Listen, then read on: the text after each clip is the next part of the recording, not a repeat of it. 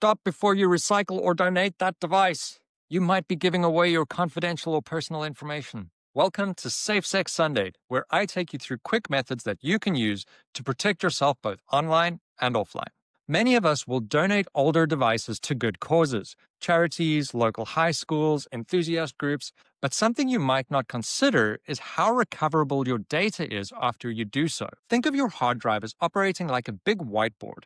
Writing data to the drive is like writing on the board. When you erase the board, or part of it, there's this little shadow that you can see in the right light, and you can see what was last written there. And it'll stay like that until either you wipe it clean using a solution or you write over the same spot with new text.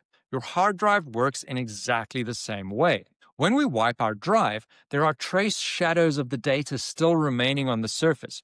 And while you may not see it, with easy-to-use tools, you can reconstruct all of the data that was there. Thankfully, mobile devices and devices with encryption enabled change this a bit, because when you factory reset these devices and remove your online account like your Apple ID or your Google account, you're effectively removing the decryption keys. Effectively, what you're doing is removing the whiteboard's coating and replacing it with a fresh one. On older computers, though, or computers that have not been encrypted, you need to ensure that you've securely erased the computer before donating it. Do not simply rely on the Reset My Computer feature in Windows. You can do this with downloadable tools from the hard drive manufacturers, but these can be hit and miss. If you're in doubt, reach out to your trusted IT team to assist you in securely erasing your device before giving it away. Or donate it using a service that guarantees secure erasure before sending the machine on to its new home.